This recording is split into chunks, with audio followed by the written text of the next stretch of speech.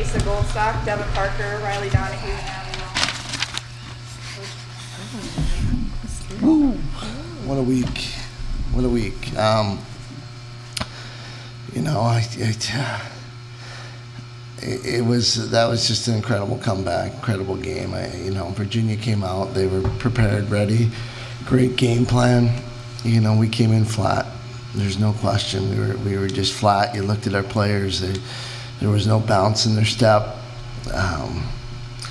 you know, certainly played like that. And we fought back. I thought the real key was the end of the first half. We got a couple. We fought back. We showed we could score, and that gave us a little energy going into halftime, I think. And then to come out in that second half, get the first one, and you know, my mindset was, you know, we score 3, they get 1, we'll get this done by the end, and I think that's pretty close how it worked. We get 3, they get 1. Got 3, they got 1, and then we got the last couple, and just that was an effort that came, you know, some incredibly tired athletes that just dug down deep within inside themselves and found what they had and gave it all, and made some great plays come down the end and believed in each other and finished that game. Very proud of their effort and happy with the W. Hey, Coach. What's the message to your team at half to kind of blow them back? I think the message really was, you know, right before we went out, I just said, take a look in the mirror, take a look inside, challenge yourself to leave everything you have on the field, and that's all you can ask, right? Step out there and really promise yourself you're going to give everything you have to come back and play some great lacrosse. And you know what? They did it. And you know, it's one of those crazy days you get to talk about it like this. You know, we had a team a few years ago that did this multiple times. We've seen men's basketball do a bunch, men's lacrosse do it earlier today. You know what? It just, you know, it seems to be something in the snow, I guess, up in Syracuse, that you're never out of it until the final whistle goes. So it was great. Do you see this game as kind of a building block for the rest of the season, like heading into the tougher part of the schedule? The tougher part. I love it. Yes. It is. It just shows what they're capable of doing. You know, that tired, that many games in that number of days, and they can come out and outplay a Virginia team that was on fire. You know, that I think shows what this team's potential is, and that's what we talked about at the end of the game, was this is your potential. If you can come play like this from the opening whistle, you can beat anybody. You had 6 saves in the game, and 4 of those I think came in the last 2.5 minutes. Based on that flurry of shots, just kind of what's going through your mind? Can you take me through just, you know, especially the sequence where I think you had 3 saves in a row? Yeah, you know, we were up 16-15, and I wasn't playing my best throughout the whole game, you know, and if it was time for me to step up and play the game that I know I can play, and my team knows I can play, and my coaches know I can play, then it was in the last 2 minutes of the game, and I just stayed with it. You know, if the ball came on my stick, I was right back trying to find it with another girl's stick. So it was a team effort down there in the D zone, and I think we, as a unit, you know, we stepped up and we found the ball, and we stopped the ball from going in the back of the net. Gary, you took Asa out when I think it was 7-1 or something like that. I guess why did you decide to take her out when you did? Why did you decide to put her back in? Why did I wait so long? No, I'm just kidding. You know, she's a freshman. This is her 4th game in, you know, 8 days, something like that, and it's tough. You know, we believe in her. We just want to get her out. Sometimes you can throw in another goalie and it sparks, and you know, they make a couple saves and get you going, and you're always going to give that a try. You know, we're very experienced at playing a 2-goalie system from past years, and we wanted to give you know, our backup goalie a chance to get in there, and and try and spark the team. It didn't go that way, but what it does is it gives your starting goalie time to take a breather, get focused on the bench, and then get refocused to go back in and try and turn our game around. Have you ever seen a game with so many offsetting fouls?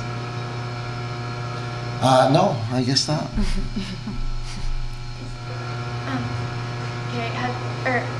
Where do you feel Virginia was able to capitalize on your defense in the first half? Well, they were just picking us apart inside, right? Moving the ball around the outside, driving. They looked sharp.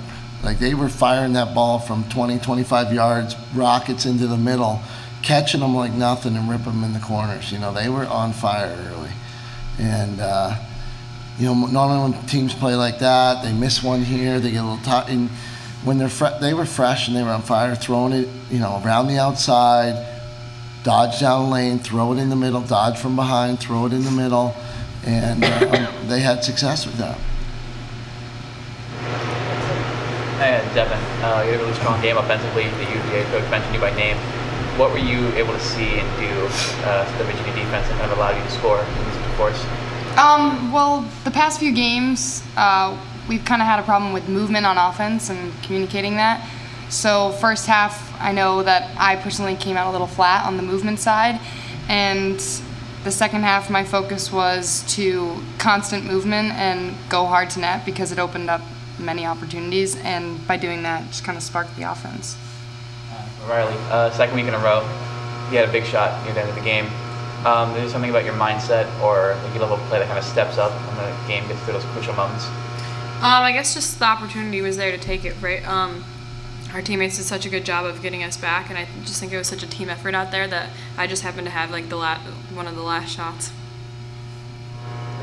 Same question for Gary, then Riley. You're 7-0 in the season is clearly a transitional year from a lot of the talent gone from last year. I'm curious, obviously, these two returners. Where is this team compared to last year? And heading into the Maryland, Florida gauntlet, you feel like you're where you need to be? So give me an overall perspective right now. I think so. I think it was key to get through these first 7 games. Now you play 1 and 3, I think. So, you got to be ready.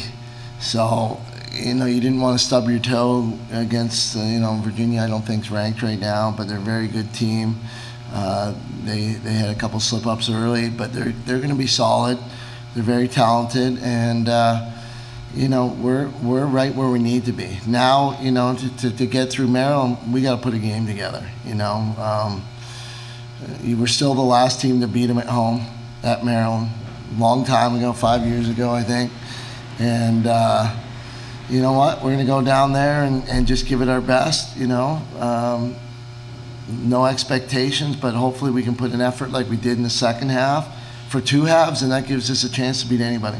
Riley, you played last year's, 2 games against Maryland, so you know what they're about, you know where you are now. What's your perspective about last year versus this year, where you guys are now?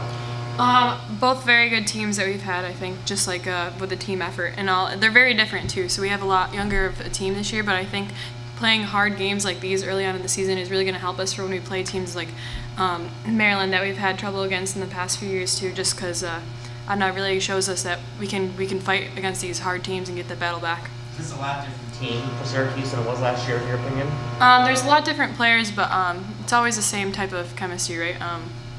Syracuse is really good about having just the same feeling, right, of a family. And Natalie, in the first half, you're one of the few Syracuse players to find a lot of success against Virginia. What did you kind of see in that first half early that allowed you to do that? I think I was just given some opportunities that I capitalized on. We obviously all picked it up at helps and we're all on fire, but I guess if you just have to step up and whatever, if that's going to be inspiration for the rest of the team, then that's fine, because later in the game other people were getting it when I wasn't. So, it was all just about timing, but we came up with the big plays in the end. And Gary, where does this comeback compare to all the comebacks that you've been a part of as a coach? Well, it's a great comeback. I think we were down 9 goals there, 11-2 at one point. But, it's a regular season game, kind of early in the season. So I think it's a great comeback as far as building chemistry on this team and understanding what this team's potential is. So, I hope we don't have to keep doing this to, show that we can play better than maybe sometimes we show. But I really think that, who knows where this team's going to go. I think they got tons of potential, and we'll see them hopefully rise this weekend against a great Maryland team. Any other questions?